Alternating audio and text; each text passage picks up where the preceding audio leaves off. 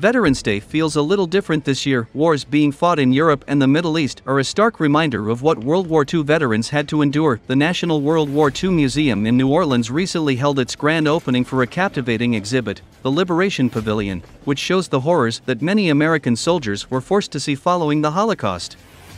Veterans honored at the event voiced their criticism of violence unfolding abroad.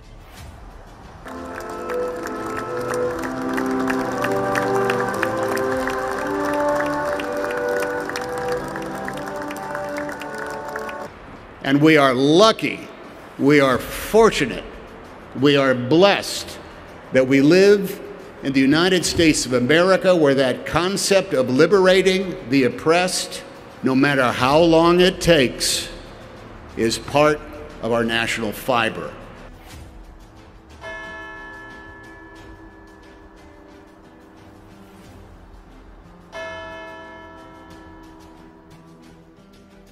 When does it stop?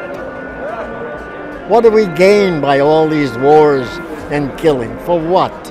For what?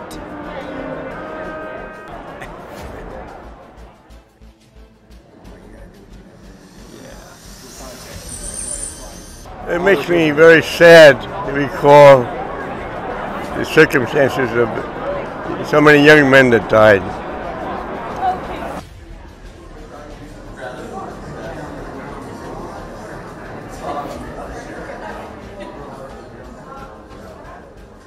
Everything was a memory. It wasn't a fond memory, but it was a memory to live with.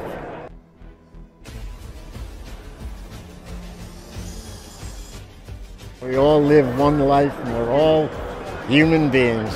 Just live life the way it should be. No war. It's not necessary.